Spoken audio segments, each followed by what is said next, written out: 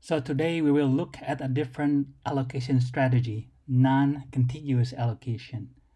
We will see why this strategy is better than contiguous allocation and how it is implemented, especially the feature needed in the MMU hardware. So why use non-contiguous allocation? When we discuss contiguous memory allocation techniques, especially dynamic size partitions, we learn that after a while, memory becomes fragmented, and this is what we call external fragmentation. And available holes are typically small, and it is now difficult to find a hole large enough to place a large process. So in fact, this is also true in real life.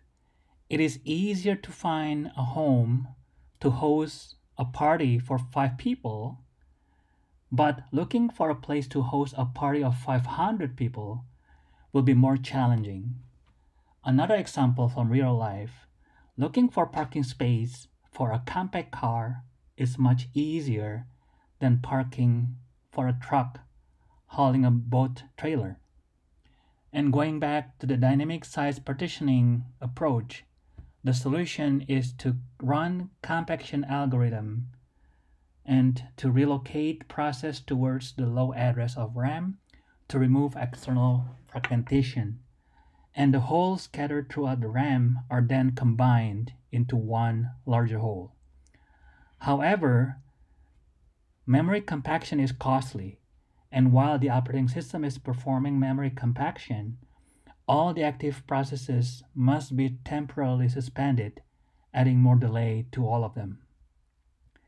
So non-contiguous allocation is the answer to avoiding memory compaction.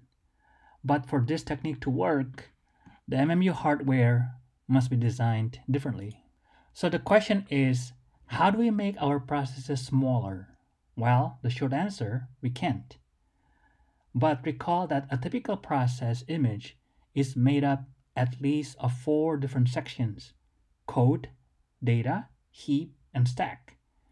Each section represents one single semantically cohesive unit. Technically, the data section doesn't have to be placed immediately following the code section, and likewise for the heap and the stack. However, we do want to see that all the instructions in the code section are stored contiguously in memory. Similarly, we do want to see, for instance, the array you allocate in the heap to be stored contiguously in memory. So based on these observations, it is apparently possible to split up our process image into several smaller contiguous portions or unit. This is the main motivation behind non-contiguous allocation. The entire process itself is placed non-contiguously, but its smaller constituents are still contiguous.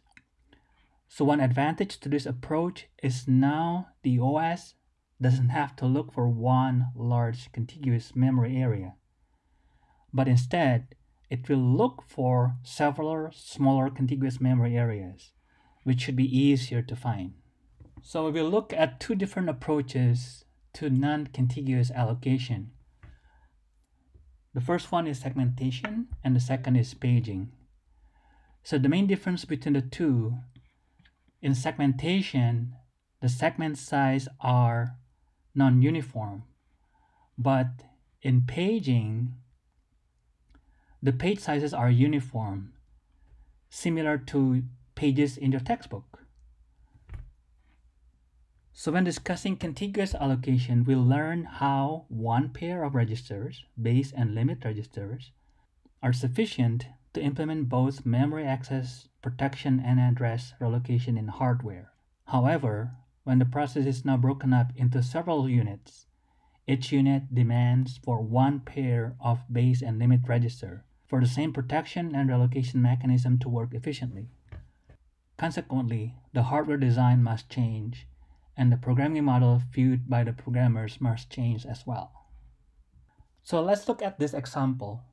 So we have a process on the left side of the screen with a total size of 140, 30 in code, 25 in data, 35 max in heap, and 50 max in stack. These 4 segments are placed non-contiguously in RAM. But also notice that each segment must be placed contiguously. Stack is contiguous, data itself is contiguous, code, and heap. But also notice that the actual order of these segments in RAM does not have to follow the same order in the logical space. In the logical space, you see code first, and then data, and then heap, and then stack. But in the physical RAM, the order is totally different. Instead of code being the first at a lower address, you see stack first, and then data, and code, and heap. Adding more registers to the memory management unit may be expensive. To keep the hardware cost low, we can replace the base and limit register pairs with one table. This table is in memory, and this is what we call the segment table. You see that the table stores the limit and base pair, and the number of rows in the table corresponds to the number of segments in your process image. So in this example, we see 4 segments, and that's why we see 4 rows in the segment table. So how is the segment table initialized? Well, the limit column should correspond to the size of the segment, and then the first row in the table corresponds to the first section in your logical space, and the second row in the table corresponds to the second segment in your logical space, and so on. And that's why you see the limit of 30, because the code size is 30, and the second entry 25, because the size of the second segment, which is for data, is 25, and 35 max for the heap, and 50 max for the stack. Now, how about the second column, the base column? The base column should tell you the physical location of each segment. Remember that the first row corresponds to the code segment, and in your RAM, the physical location of the code is at 2100. So that's why you see 2100 in here. And the second row corresponds to the data, because the physical location of your data segment is 1300, and that's why you see 1300. So it's the same for all the remaining segments. If we implement this in hardware, the MMU must provide at least 8 registers, 4 registers for limit, and then 4 registers for the base. So replacing the limit register pairs with a table saves the hardware design cost. The MMU can work only using one register. That register is known as STBR, Segment Table Base Register, which hold the starting address of the segment table. So because the table is unique to each process, at context switch time, the operating system must reinitialize the segment table base register with the address of the segment table for the next running process. So I hope you see again how this topic is related to other ideas that we learned earlier. With each segment is now accessed independently, the compiler must generate memory addresses differently from when the entire process is contiguous. So let's say a process of total size 140 has 4 segments, and we see like 30K in code, 25K in data, 35K for heap, and 50K for the stack. And then we know that this is segment 0, segment 1, segment 2, and segment 3. For the user or programmer point of view, the logical address ranges contiguously from 0 to 140, the maximum value of the size. However, the compiler would have to generate the address as a pair of segment number and offset. The segment number is essentially an index that we can use to look up the segment table. So for instance, to access an instruction at logical address 27, so 27 is somewhere in here, the compiler will generate an address with segment number 0 and offset 27. So remember, offset is the distance from the beginning of the segment. Now, for the compiler to generate an instruction to access data item at logical address 35, so 35 is somewhere in here, the compiler will generate an address with segment number 1 and offset 5. So offset is 5, not 35. So the logical address is 35, but remember, offset is always the distance from the beginning of the segment. So for logical address 35, the segment offset pair would be segment 1 offset 5. Same thing with the heap. So let's say we have a data item at logical address 67 in the heap. So 67 is somewhere in here. Then the address generated by the compiler would be segment 2 and offset 12. So the logical address is 67 and the distance from the beginning of that segment is only 12. So segment 2 offset 12. So now we know that there is a segment table used by the MMU hardware. Let's see how memory protection and address calculation is implemented by MMU. Remember, the overall job of the MMU is to calculate the physical address from the logical address. So the CPU will issue the logical address. The MMU, so the entire diagram here is the MMU. The MMU will then calculate or generate the corresponding physical address to be issued to the RAM. But in case there's like a memory error, it's the job of the MMU to trigger an interrupt, which is memory violation interrupt. So the first column of the table holds the size or the limit of each segment, and the second column holds the base or starting address of that segment, and the large gray box represents the RAM on your computer. So the CPU issues the address as a pair, segment number in green and offset. And recall that the segment number is simply used as an index to your segment table. Using this segment number, the MMU hardware will simply do a lookup into the table and fetch the size of the segment and the starting address.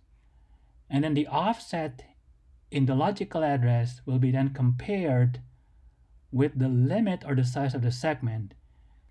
If the offset is bigger than the size, then the MMU will trigger an interrupt.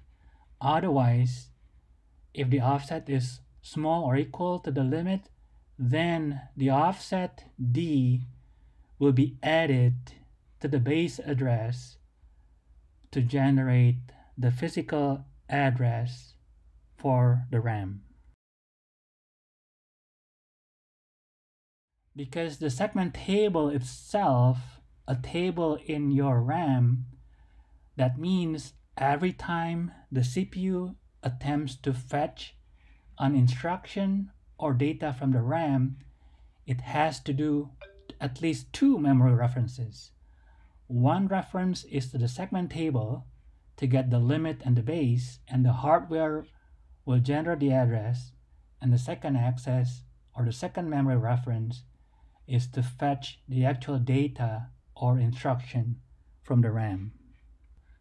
So the total overhead will be doubled. So let's say the average speed of your RAM is 20 nanoseconds.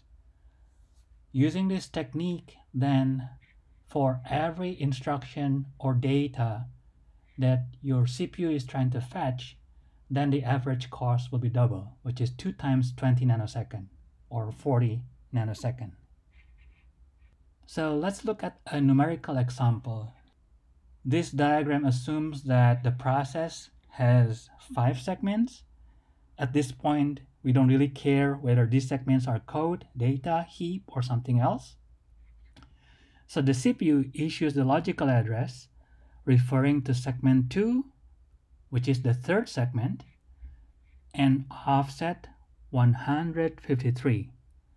The MMU will retrieve the third row using index 2, the third row in the segment table, and learn that the size of the segment is 400. So then 153 is compared with 400, which is less than, and there's no memory violation, and the starting address of the segment 4300 will be added with the offset 153 to get the physical address 4453.